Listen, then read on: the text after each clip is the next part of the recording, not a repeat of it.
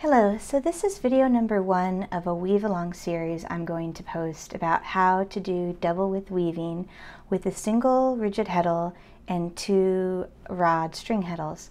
I plan to post about a video a week and it'll probably be broken up into about 5 videos, maybe 6 if there are a lot of questions and I deem it necessary to do a final Q&A video.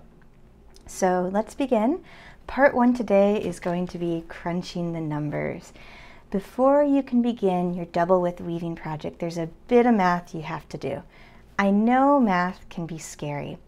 If math makes you want to scream, know that I'm going to be typing up a post of this with a breakdown of how exactly to calculate that you can reference to. And that link is going to be in the About section of this video. In any case, a little bit of number crunching at the start is going to save you a lot of potential heartache later on. And I've always believed that if you understand the why behind the number amounts and in formulas, it's easier to remember them, apply them, and adjust them as you need to. So first of all, you have to determine the measurements you want your final project to have. In the case of this tutorial, I want to make a doll-size picnic blanket for my kids. And I want the finished size to be 24 inches wide by 24 inches long. In general, you don't have to calculate the fringe length you want your piece to have unless you want a really long fringe, generally longer than about 4 inches. In my case, I want about 1 inch to 1.5 inches fringe, so I can just ignore that altogether in my calculations. So how do I figure out how wide I need to make my warp on the loom? If things were simple, I could just warp 24 inches and be done with it. But there are 2 things you need to take into account when determining how wide to make your warp on the loom. The first is that if you plan to wet finish your piece or wash it ever, you need to take in that in general most woven pieces shrink about 10% when you wash or wet finish them. Further, when you're weaving, there's about 10% draw-in or tightening up of the warp threads as you weave. So that's another 10% of shrinkage you need to take into account. Again, the simple math would be to take 24 inches in my case and adjust for that 20% shrinkage if you think, 10% when you wet finish it and 10% draw in on the loom. The problem is math doesn't work that way. And if you could just adjust for that 20%, and how you do that, if you want to know kind of a quick shortcut, is you would take the width of your final project, in which in my case is 24, and you would divide by 0.8. But that tends to make it so that you're end up with, I can't remember if it's more or less, but I'm pretty sure it tends to overestimate how wide your project needs to be. So to be as accurate as possible, you need to start with that final measurement. What do you want the finished project to be? And you have to kind of work backwards from there. So here goes. I want my final project to be 24 inches. Let me get this calculator put up here for you. So 24 inches, right? Let me just check and make sure you can see that on the camera. And I'm not sure how well you can, so I'm going to kind of hold it like this. 24 inches. All right. So I need to account for 10% shrinkage. So what I'm going to do is I'm going to times that 24 by 0.9. Where do I get 0.9? 0.9 is 100% minus that 10% we had before, which gives me 90, meaning that 24-inch piece I have left is 90% of what it was before I washed it. And 90% into a decimal is 0.9. So that's where this is right here. X is the final amount I want the project to be width-wise, divided by 0.9. So if I said multiply earlier, I apologize. You're taking the final measurement you want and dividing it by 0.9. Then you take whatever number you get from that and you divide it again by 0.9 to account for how much draw-in you're going to have on the loom. And then you press the enter button and that gives you the width you need on the loom. So let's calculate that out here. So I want 24 inches and I'm going to divide that, not times, by 0.9, and that is going to give me 26.6666666, right? Now I'm going to divide that by 0.9 again, and it's going to give me the final width I need on my loom when I warp it, which is 29.629 blah blah blah blah blah. Now, just for, I could like sit down and calculate exactly how many holes and slots that would be exactly, but just to save myself some time, I'm going to just bump that up to 30 inches to make it easy on myself. So my width on loom needs to be 30 inches, and that would be brilliant if I had a loom that was 30 plus inches wide, but I don't. I do, however, have a 15-inch Cricut loom, and that means I could do double width on this heddle to get the width I need of the final project, or 30 inches done twice. 15 plus 15 is 30.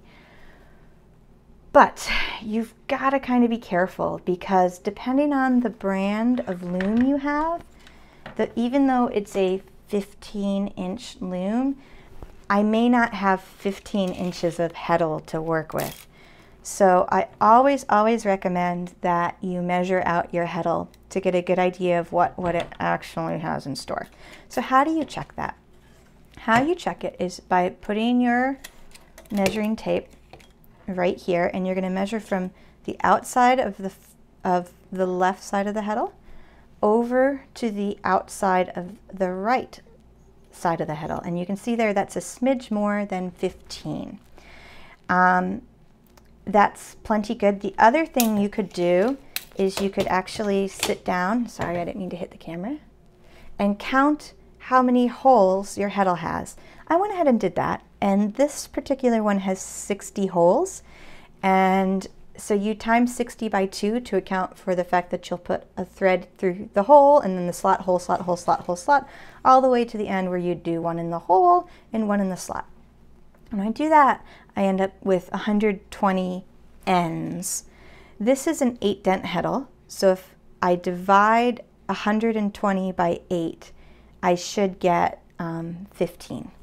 Let me double check that my math is good there while I'm talking about it. So 120 divided by 8 is, ta-da, 15.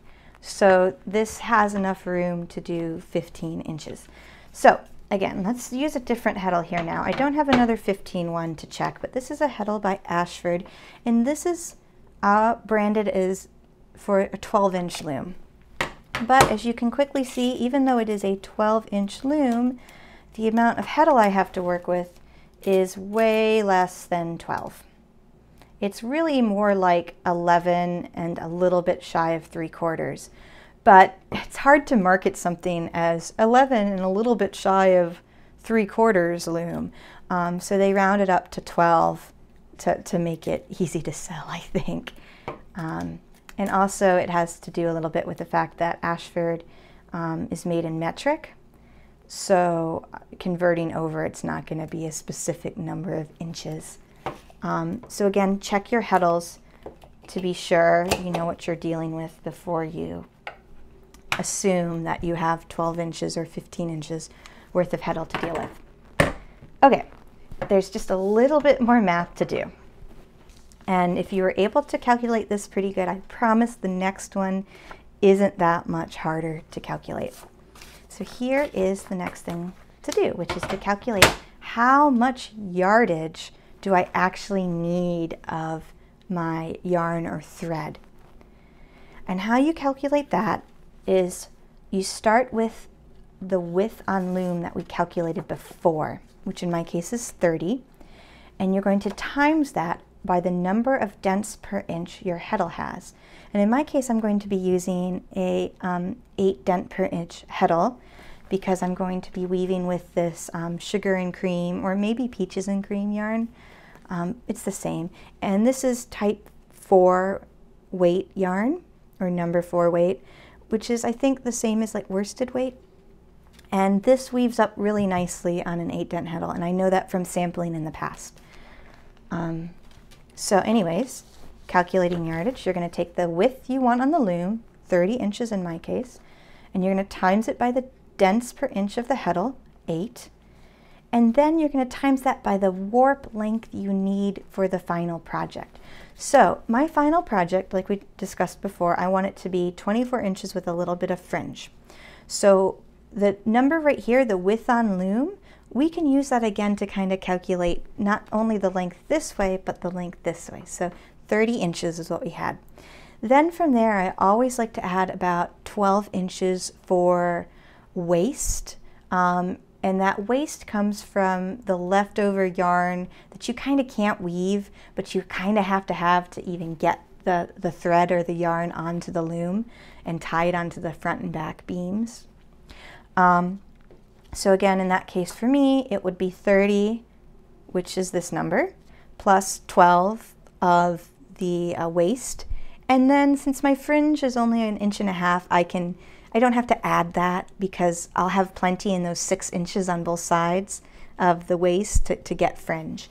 So that gives me 42 for this number. So let's flip this over here and kind of take a look at what we're dealing with my particular project.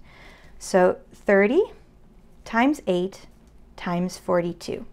36 is the number of inches in a yard. So let's calculate that out to figure out how much yarn I need for my warp threads. So we're going to take 30 times 8 times 42 divided by 36. And that gives us 280 yards. So that's how much warp thread I need. To figure out how much weft thread, it's generally a percentage less than what you need for the warp, but I'm kind of lazy and I like to have a little bit of extra just in case.